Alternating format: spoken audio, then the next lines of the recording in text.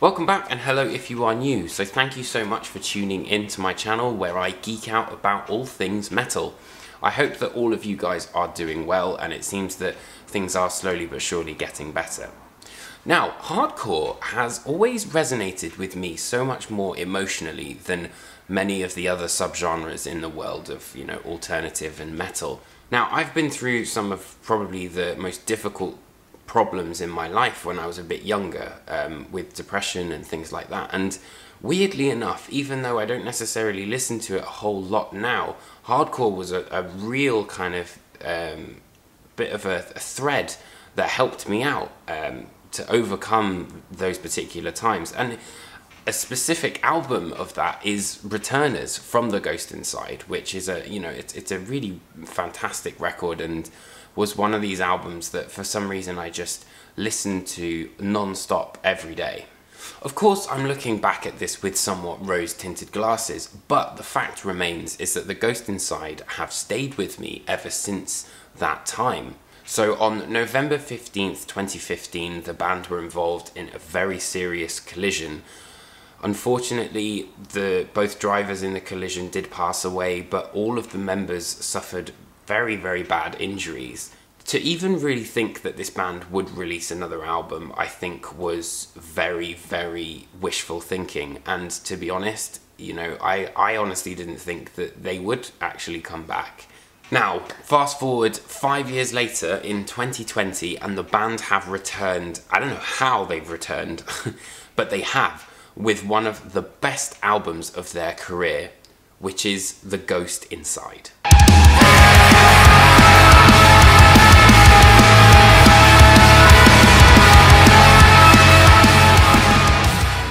So the first note that you hear on this album is 1333's drums. And I thought that was such an amazing way to kickstart the album, because even though a lot of the band, all of them were injured, I feel that the future was probably potentially darkest for Andrew, given the fact he's lost a limb. It's such an integral part in playing drums. So to have the album kind of open up with that sound, and then you get these kind of like gang vocals of TGI, you really feel that sense of victory and the fact that the Ghost Inside are back. And from then on, it's kind of half an hour of relief, surprise, a bit of sadness, but then absolute joy at the same time. Now, The Ghost Inside are no strangers to absolutely epic choruses, but I think what the biggest surprise on this self-titled record is Jonathan Vigil's incredible vocal range. Make or Break is a perfect example. It showcases this newfound vocal range to the point where I remember hearing this the first time and I thought that it was Jeremy McKinnon of A Day to Remember. But there is no guest vocals, no nothing. This is entirely Vigil the entire time. Although McKinnon did have a hand in co-producing the record, I will say that. Overexposure is another example of, a classic Ghost Inside song that is destined to be a live staple. There's fantastic melodies in the vocals, but there's also brilliant, brilliant melodies on the guitars as well that really gives it that sort of like uplifting sound. But for me, I think the man of the match in terms of melody has to go to One Choice, where despite this being probably kind of, I'd say the most radio-friendly riff the band have ever written, the chorus on this song just will not leave your head. However, as much as there is an element of surprise, there's also a welcome sense of familiarity on The Ghost Inside. And this familiarity returns on Phoenix Rise and Begin Again, which has those quintessential moments of like really fast drums where you could imagine a sort of like circle pits happening, and then having such a positive melody behind it that really brought me straight back to that first time I listened to Returners and had that sort of emotional connection with the band. Though I have to say there are elements where the guitars at times are kind of changing things up a little bit, like on Make or Break, which has almost kind of like a gent style riff to it, but then also has quite a bouncy sort of sound, which reminded me of like Bury Your Dead and, classic hardcore bands like them.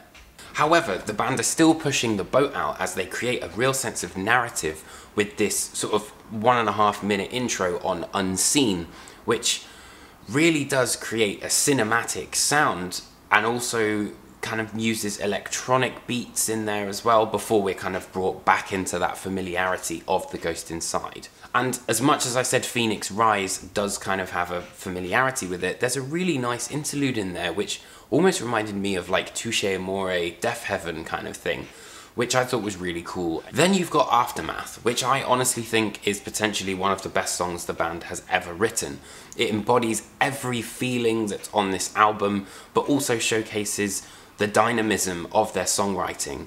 You know, there's not 1 second of this song which I think is wasted, and it takes you through so many peaks and valleys emotionally, but also sonically as well.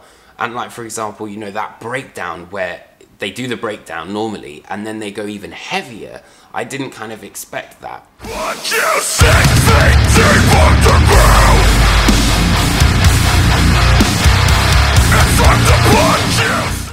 Pressure Point has probably some of the heaviest stuff I've heard from the band since that sort of Returners era. I mean, Get What You Give was pretty heavy as well, and there were moments on Dear Youth for sure, but I really think that Pressure Point goes for that jugular.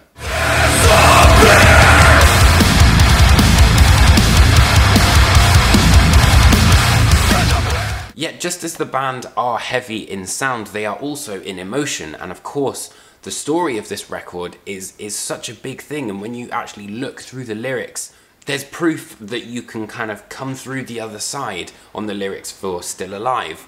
But then there's this kind of rejecting of negativity on Pressure Point and Outcast, but then you have this sort of sense of catharsis in Aftermath.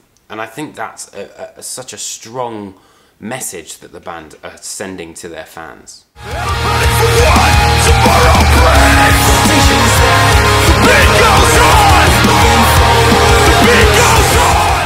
The album might not have necessarily broken the mold, but then that's not what this record was about. This is 5 men who never thought they would even be able to do this again.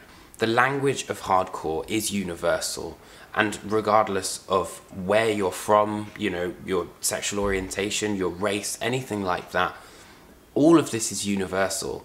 The Ghost Inside have overcome the insane amount of odds that were put towards them and have made an album that transcends languages all over the world and speaks universally to all of their fans.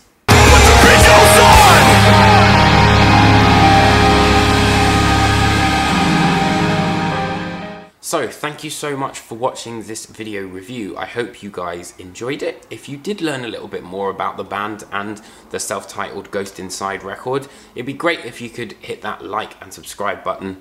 You can also follow me over on Instagram and Twitter and stuff like that. Thank you so much for watching. I hope you guys have a lovely weekend. Be safe, and I will see you guys next week for another album review. Take care, my friends.